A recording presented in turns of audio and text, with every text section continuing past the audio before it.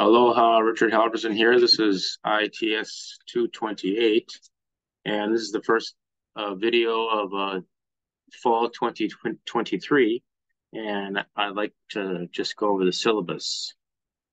So let me share my screen.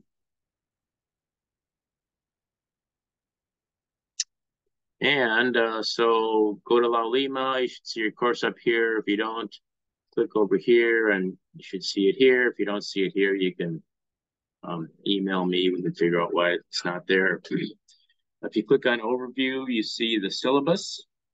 This is online asynchronous. The playlist is going to go here as the first video of the playlist.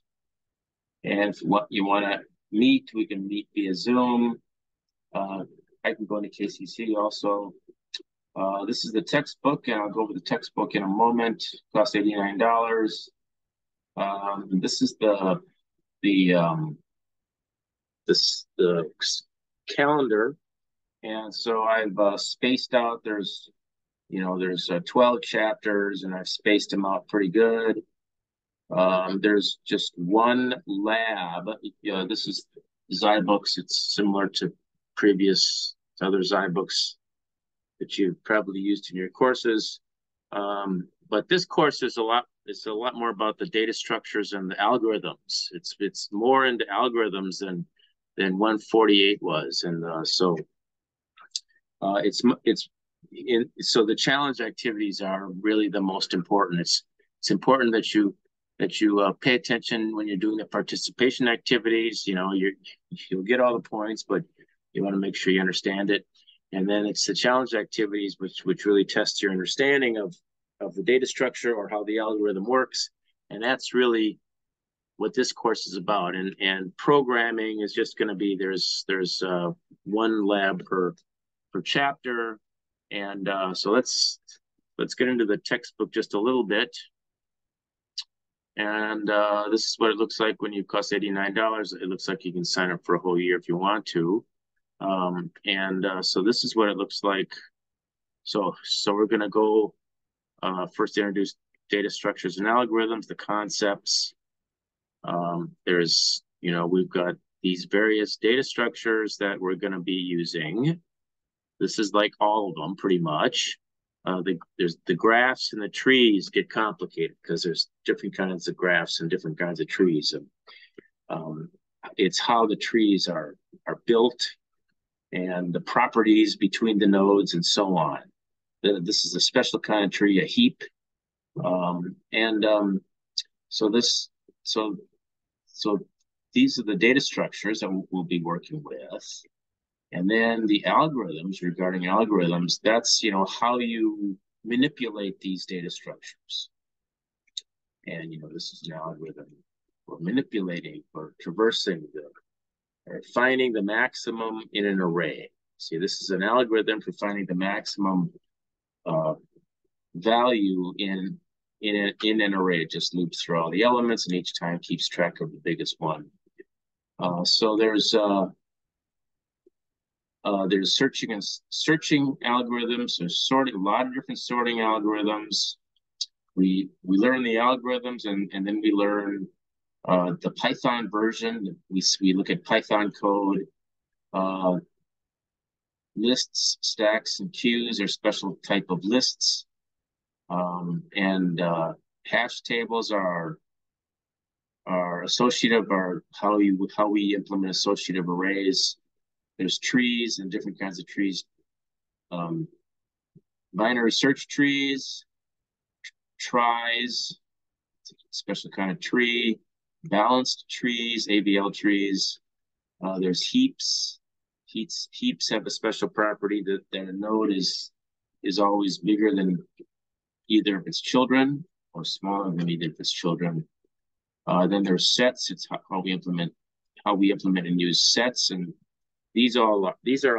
A lot of these are basic data types in Python already, which makes it easier.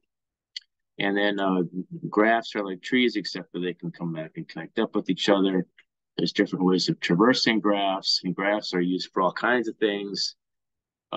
Finding the shortest path between two cities, for example, and by air by an airplane, for example. This goes into some other special kind of algorithms that we use. See, let's go to the. It's harder to see. It's easier to see. Huffman compression. We see how that works, how compression works.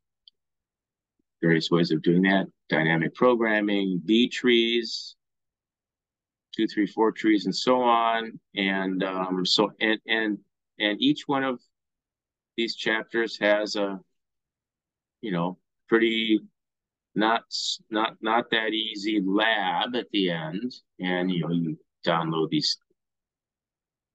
these files here and add code to one of them. Not sure which one. But the good news is, let's go back to the syllabus.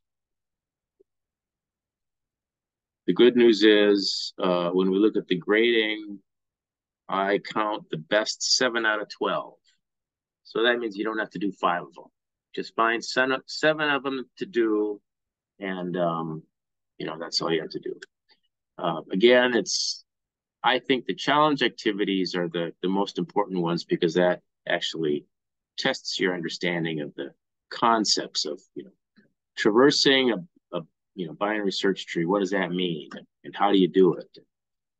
And if each node in a binary search tree has a value, and you traverse it in a certain way, then it'll either be in order or reverse order, or whatever. That's what this class is all about. So make sure you do this participation verification the first week of class. So I know you're going to take the class. The Gradebook Classic is just as they were in previous classes. I'm going to drop the lowest 5 in the labs here. I'll send out emails, the email archive, and there will be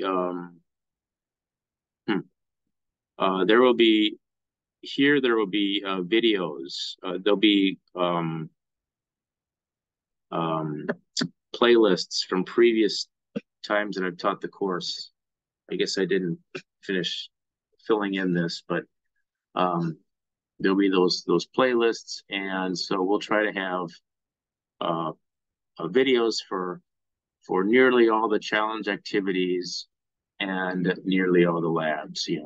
Enough to really get you going. Where you should try to do them on your own, but if you're stuck, you can look at the videos and get hits. All right, so that pretty much is how this class is going to run. If you have any questions, you can contact me, and I'll be doing videos every week or so, just to keep you up to date and to show you where things are. And let me know if you have any questions. Thanks for watching.